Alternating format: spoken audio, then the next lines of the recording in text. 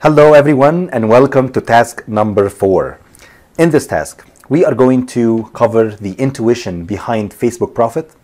Please note that there's a lot of math behind it, so I'm just going to give you the intuition from a very high level, how it works and how to use it, and then I'm going to directly apply it to our project in here. If you guys wanted to read more, please go ahead and check out these links. There's a ton of information in here related to Facebook Profit and all the math behind it. So what is Facebook Profit? So Profit is an open source software released by Facebook's core data science team. Profit is a procedure for forecasting time series data based on the additive model, where nonlinear trends are fit with yearly, weekly, and daily seasonalities plus holiday effects. Simply put, what Facebook Profit could do is that if you give it historical data about, let's say, sales, for example, okay, maybe 3 years in the past, with all the seasonalities in there, with all the maybe holidays, with all that information, it can predict the future for you. It can actually tell you what are the expected sales maybe in the next 2 months we're gonna look like. And it's actually very accurate, kind of scary accurate if you think about it.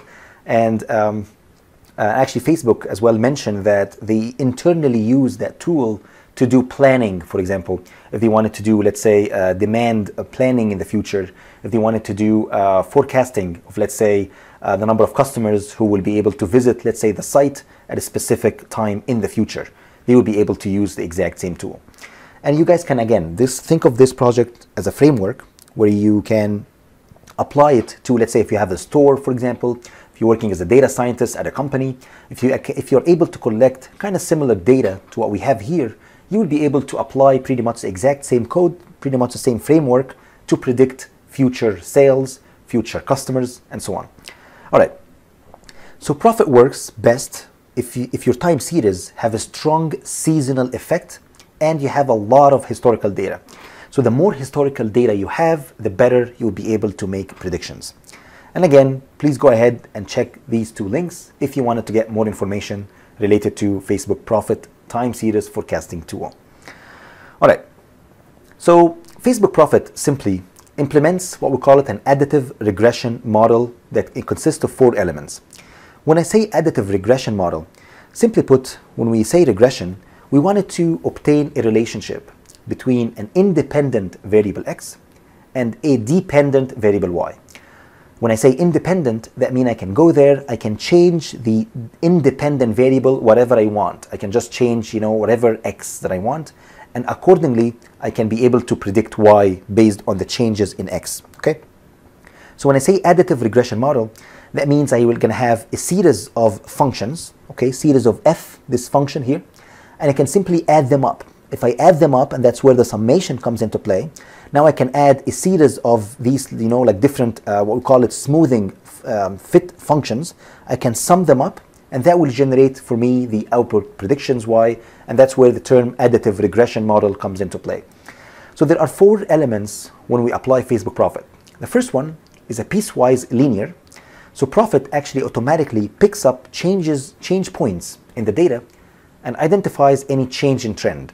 So if you have maybe data that is going up and then the data is going down afterwards, it can be basically divided into these different chunks based on the changes in the data. And then we have a yearly seasonality component, and that's modeled by Fourier series. We have a weekly seasonality component as well. And then we have the holiday list, which can be manually provided. And actually we're going to do that in this project. We'll be able to actually manually provide a series or a list of holidays manually to the function, to the Profit. And you guys can see it will actually drastically improve the performance of the model when you do that. Okay? All right, so that's simply Facebook Profit from a very high level. All right, so let's take a look at the features of Facebook Profit. So first, it's accurate and fast. Second, it's automatic. And third, it's domain knowledge integration. You can actually integrate your own domain knowledge to it as well. So let's take a look at the first one. So it's accurate and fast. So actually, again, as I mentioned, Facebook teams use Profit already for accurate forecasting and planning in the future. And as you guys can see here in this application as well, that it's actually very, very accurate. And again, it works like magic. And Prophet can generate results in seconds. So it's not like, it doesn't rely on a complex algorithm. It actually works very, very fast and very accurate as well. The second point is that it's automatic. So you don't need to do a lot of data pre-processing. So if you actually have missing data, if you have outliers in your data, you can still use Facebook Prophet. And Prophet works with missing data and if you have, again, outliers. All right. And the third point is domain knowledge integration. So users can tweak forecast by manually adding domain-specific knowledge. For example, I know that there is, let's say, holidays that I can add manually to it. So you'd be able to kind of compile the knowledge of AI and machine learning in the background and the time series forecasting along with your own domain-specific knowledge to come up with the best or optimal results. All right, okay, that's all what I have for task 4. I hope you guys enjoyed it. In task 5, we are going to train the model, and then in task 6, and that will be your own kind of mini challenge, we're going to train the model in part B by adding holidays associated with it. So please stay tuned, and I will see you guys in the next lecture.